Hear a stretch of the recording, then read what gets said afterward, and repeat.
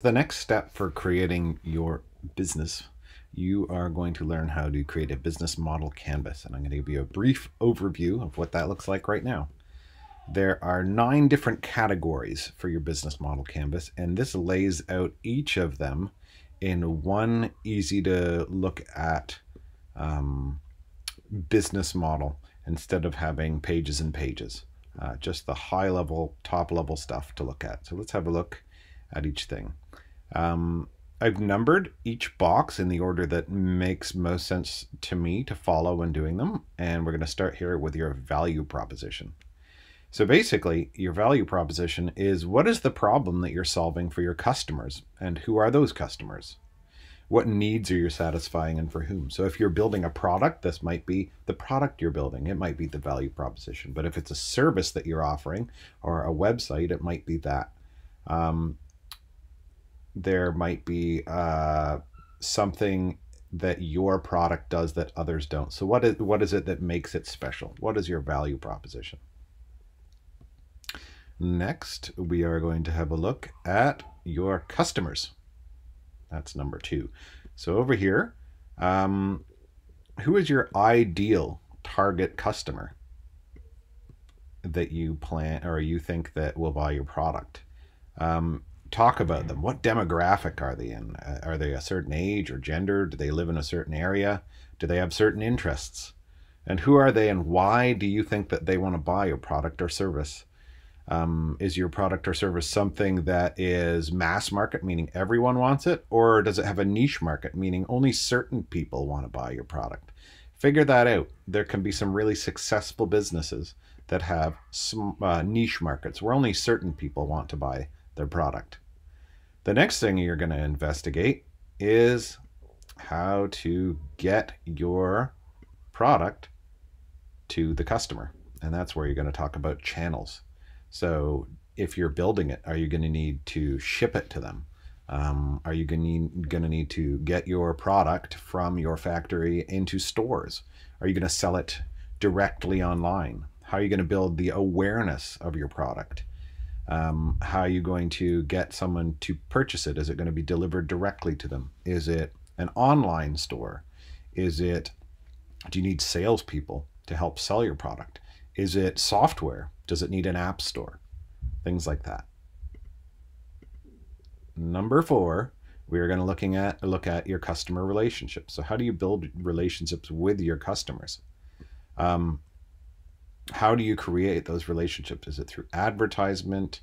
Is it word of mouth? Once you have your customers, how do you keep them? How do you maintain that relationship? How do you grow your customer base so you're always getting more customers?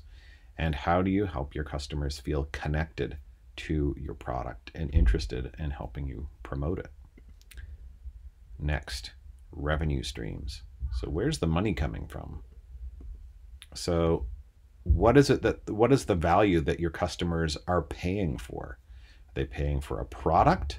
Are they paying for a certain level of use? For example, maybe it's free to start with, but once they go to a pro level, they start to pay more. Is it a membership, a monthly subscription? Is it free, but they have to look at advertising when they're using it? So there are lots of different ways that you can generate revenue, generate money, make money for your company. So what does that look like? That's step 5. Step 6 in your business model canvas is the key resources you need to run your business. So that is describing the infrastructure you'll need to create and deliver your product or service. Do you need money as a resource? Do you need factories? Do you need delivery trucks? Or maybe your idea is more intellectual. Maybe you need patents. So maybe you have an invention that's brand new and you want to get a patent on it.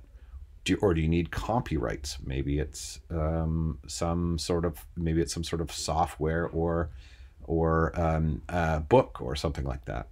Do you need data? Maybe a lot of businesses generate money through data and lists. Do you need human resources? Maybe you need employees to do certain things for you. You might be hiring a software developer, for example. Step 7 of our business canvas is to look at your key partners. Not everything your business does can be done in-house. So what external partners do you need to help with your business that you won't be able to do yourself?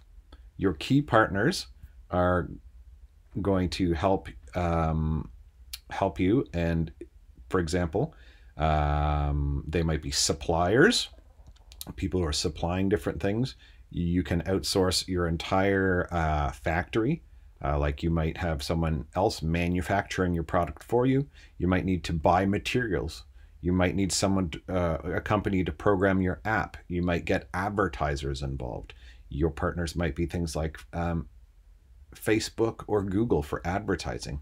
You might partner with different things. Governments, if your product is helping in a specific area or a different country, you might partner with their governments. You might also work with charities, schools, or stores, for example. If you're developing something for the education market, perhaps you want to test it in a school, and they might be one of your key partners.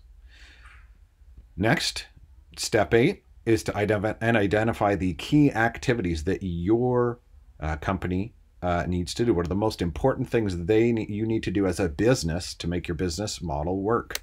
So what do you need to ask yourselves, what does your company need to become an expert at in order to be successful?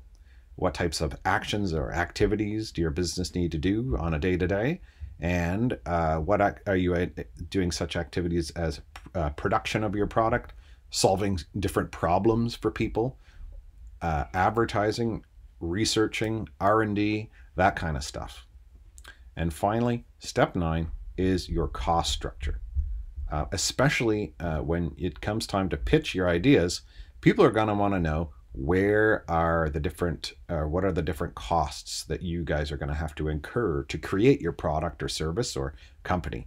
So are you spending money to develop it, paying for programmers? Are there material costs? For example, if you're developing a product, maybe you're paying for special materials. Maybe you have labor or factory costs or technology costs, servers and whatnot to run in the background. So you need to come up with a cost structure. What does that all cost? And when you put these things all together, you have in one spot a simple high-level overview of your business model. And that's why we call it a business model canvas.